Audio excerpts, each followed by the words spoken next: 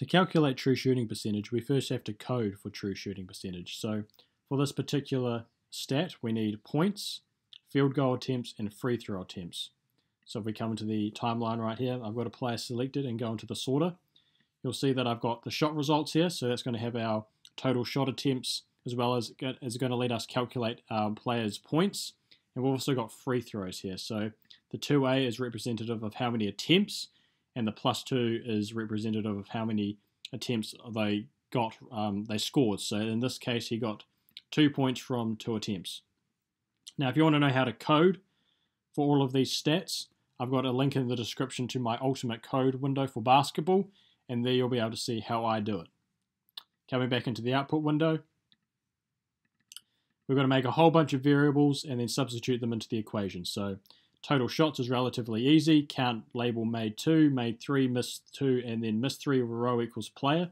In this case, the player is referencing a button ID in the code window. So it's just this button here, number 3 Jackson.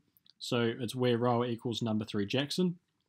For our points, we've got to have a variable for each one of the ways you can score points. So made 2, where row equals player times 2, obviously times 2 because it's a 2-point shot. Made 3, where row equals player times 3 because it's a made 3.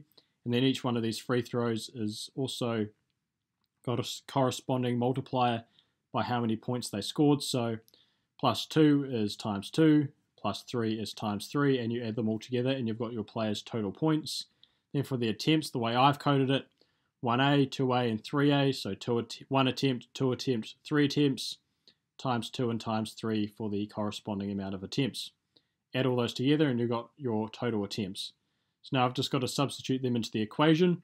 So total points, total shots, and total free throw attempts.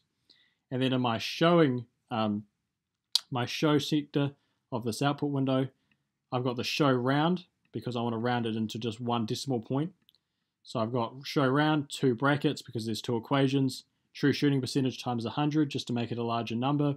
As I said, just round it to 1 decimal point and then add the percentage symbol.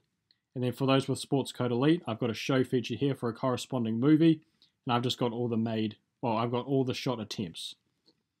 So that's the complete, those are all the lines of script, and then when we come into the output window, you just have to go rename, and it's going to rename and show me the true shooting percentage for each one of these players. And then when I click that button, it's going to show me all the shot attempts. So if you want to know how to do it, you can pause the video and get a screenshot of how I've done it. But again, the most important thing is how you code it. If you want to know how I code it, there's a link in the description to my ultimate basketball code window. Hope this helps, and happy scripting.